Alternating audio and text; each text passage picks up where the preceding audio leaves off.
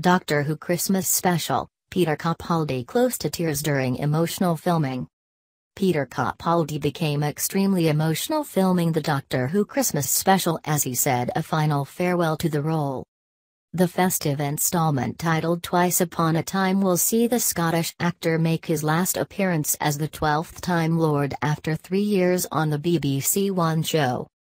And his co-star David Bradley, who plays the role of the first Doctor William Hartnell in the episode, admitted Peter, 59, was close to tears when they were shooting scenes.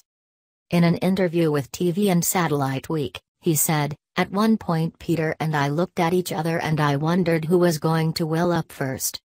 Peter has been a wonderful doctor and it was an honor to be a part of his final appearance.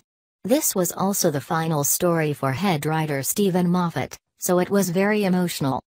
The 75-year-old also revealed some details about the upcoming episode as he teased there will be a clash between his character and the Time Lord.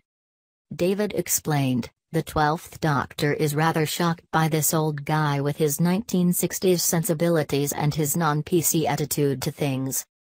For me, the comic energy between them is a lot to do with the two different worlds they're coming from, but gradually there's mutual respect and, by the end, acknowledgement."